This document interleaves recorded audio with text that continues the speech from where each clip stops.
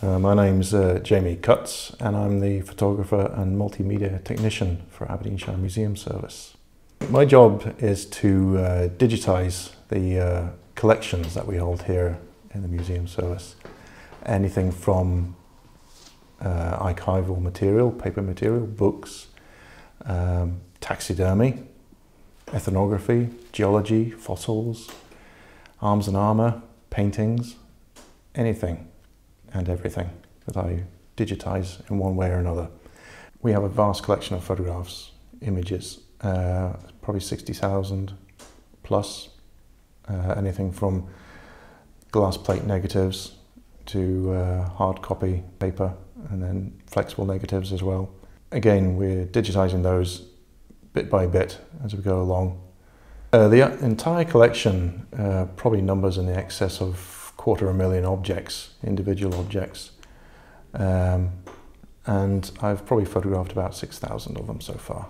Our facilities here are really very good. We have what's called a high glide system, which means I can move the lights back and forth, up and down.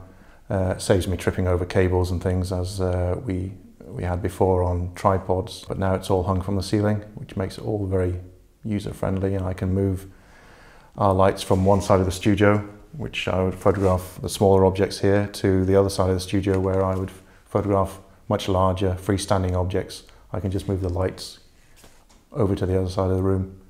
We also have copy tables, which I can photograph the smaller, flatter objects like archival material, paper, books. I'm photographing a lot of coins at the moment, so I photograph those on the copy table, which basically means I just have the camera right above the object, and it's fairly simple, and I can get some nice lighting on the coins there to pick up all the detail and things. And in this case today I've photographed this Indian drum. I like to try and get an overall good exposure of it, a high key shot which shows up every detail, so it's nice and clear. But I also like to try and get a bit of form to it, a bit of shape, so people can see it as three-dimensional. And that's a nice balancing act that I try to get for every object. After I photograph the objects, I would put it onto our database, and then it goes live for anybody to search after that. The smallest item that I've photographed is probably a microlith. Prehistoric microlith, which is probably about that size, maybe less than a centimetre, using macro lenses.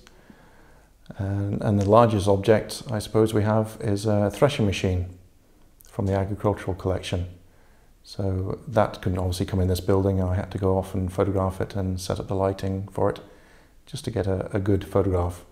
And that's what makes life interesting. Every day is different. Some days I'll be photographing objects like this. Next day it might be archival material, which is very flat, and obviously I can just take a standard shot for that. But on other days it's photographing beautiful objects like this.